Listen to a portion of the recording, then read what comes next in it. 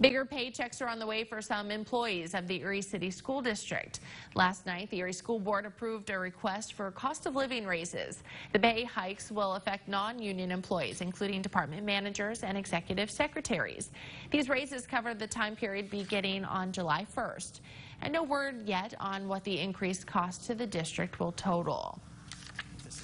Group that did not receive a wage increase for this school year, and it's consistent with what's in our school budget as well as our PFM projection.